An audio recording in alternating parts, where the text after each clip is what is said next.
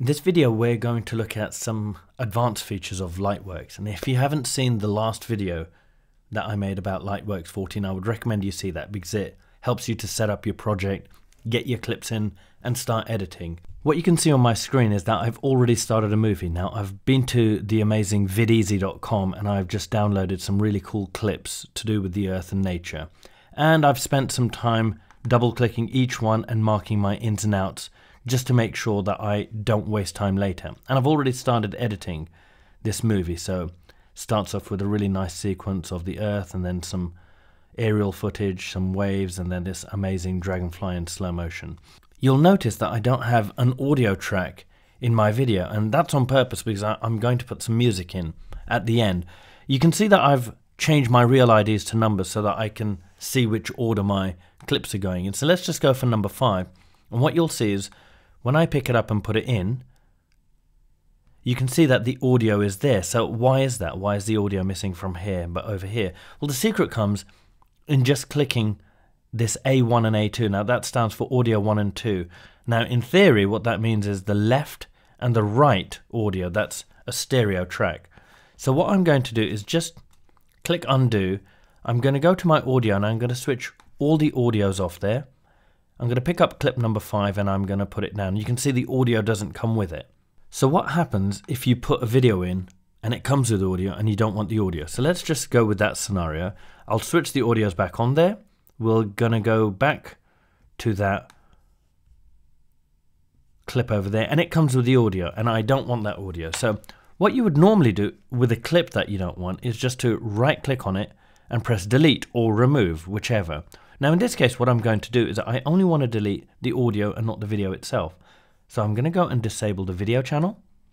You can see it's kind of grayed out, so it's no longer being edited.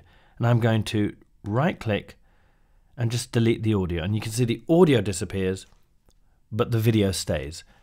Now if I very quickly create my video, which is quite easy because I've moved all my in and outs exactly where they should be, so it's a simple case of picking up and dropping like so, and you can see I've already put the audio in there. So let's fix that before we cause a problem. Disable the audio and put that in there. Just move it along a little bit, and my final 2 clips, you can see they're very long, and the final clip there, which is the sunset. Now if I just zoom out, you can see my project as a whole. If I just kind of scrub through that, you can see it's quite a nice abstract video and it kind of moves along. So what if I wanted to put an audio track in there that didn't come with the original video? Well, that's actually quite easy. Well, what you need to do first of all is go and get a music track. Now to warn you, Lightworks can be a little bit funny with some MP3 files. So what I've done is I've managed to get my music as a WAV file. This is kind of a safe way to do it, and Lightworks doesn't throw as many errors as it does with MP3s. This is definitely one of the weak things about Lightworks. So what I'm going to do is I'm in my local files, I'm going to click on the music WAV file and I'm going to import it. And what you should see now in my contents is the music file is now waiting there. So all that needs to be done is to move the music file onto the video file. But before I do that, I want to give you a warning. Before you start adding music, just make sure that your video is what it should be and do your rough cuts as they should be. Now I noticed that when I look at my timeline, I've got 2 extremely long clips and something about that doesn't seem right. So what I'm going to do is just play it roughly speaking so that I can see what's going on. So that first part is obviously what I want because it's my introduction, so I want that to be a little bit slow. And then as it goes on, it's going to change to the next clip, which is okay. The waves are pretty okay, but having a look at it now, I can see that they're a little bit long. So I'm going to follow my own advice, and I'm just going to go to the end of the clip with my mouse, click on my mouse, just drag it in a little bit. That's all I want to do. Just make it a little bit shorter.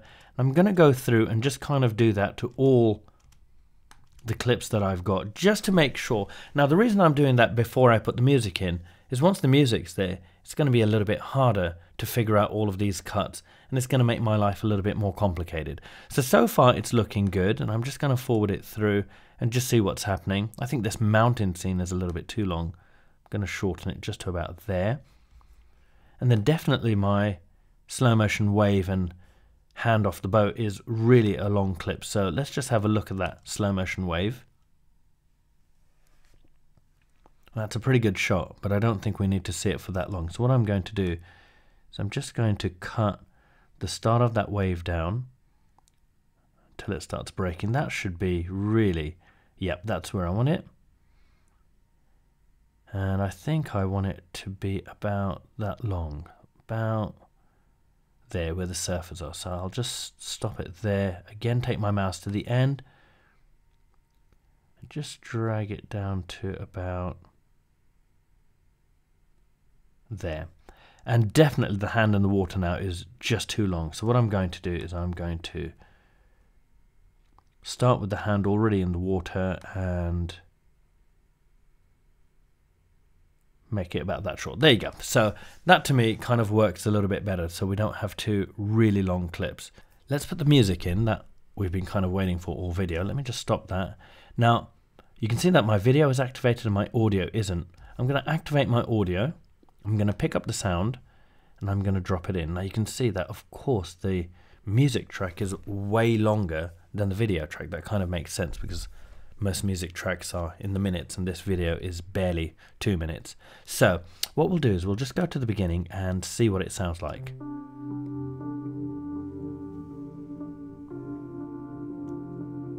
Okay, that's pretty good, but part of the track that I wanted was actually where you can kind of see the waveform over here. It was where it kind of gets a bit more dramatic. So let's just have a look.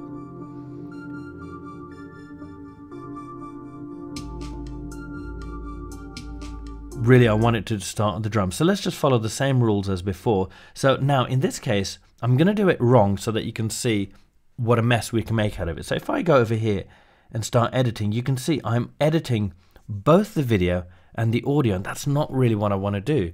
So again, let me just undo that. So it's very important you learn how to disable and enable separate channels that's either video or audio, and that way you're not going to get yourself into a mess. Now if I do this, you can see that I can move it around. This is a really inefficient way of moving large film or large audio. So what I'm going to do is move my mouse all the way over here just before the drums come in, and I'm on my keyboard going to press the letter C. What that does, it creates a cut. I'm going to right click on the first part and I'm just going to delete it. Now that delete means move everything that was away into the start of the video. So now let's have a look at our video.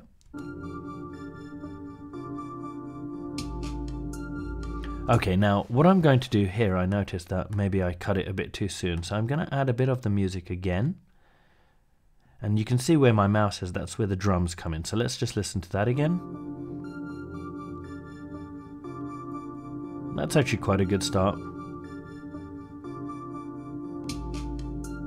So what I'm going to do, just for the sake of drama, I'm going to have those drums starting just before we, like so.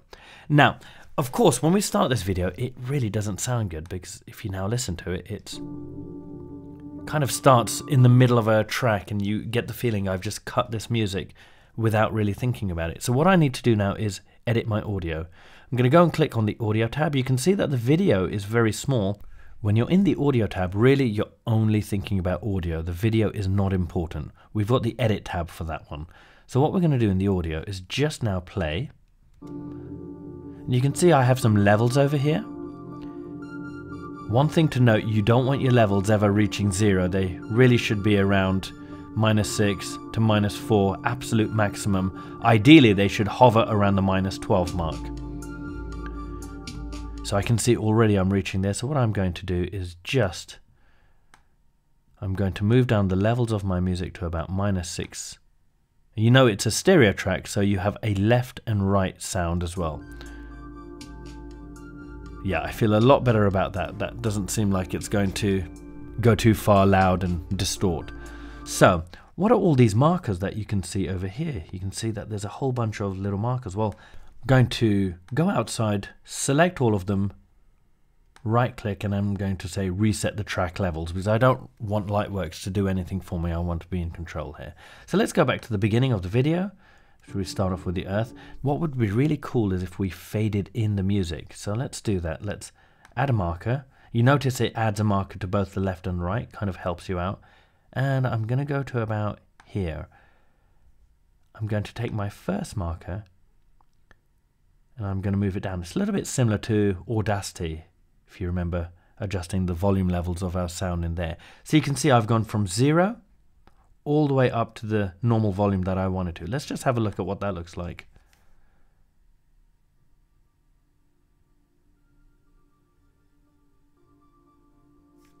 Now I think we're going to add a little bit more here. I want the fade to be a bit faster. So what I'll do is that, I suppose. And let's listen to that. Yeah, it's a lot better. So the music comes in, builds up a little bit. And let's have a look.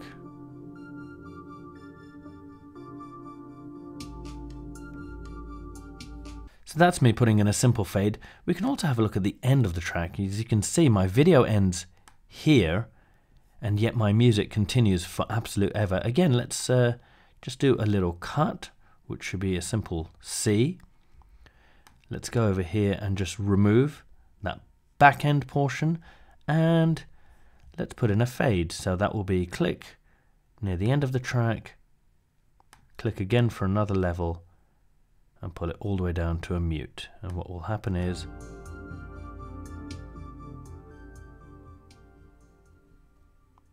and that sounds really good. Let's go back to the edit tab, and you can see that everything I've done in my audio tab is now here, showing me that my levels are changing. Let's re-enable the video. Let's zoom out a little bit. So here we have a really good looking video, audio from the outside thrown in, remembering that we can disable and enable tracks so that we can edit audio and video separately. And also we took special note of making sure the levels of our music were down so that they weren't distorting. And that's really what it means when it hits 0. You get a really ugly sound. So keep an eye on that and have a go at putting sound in your video.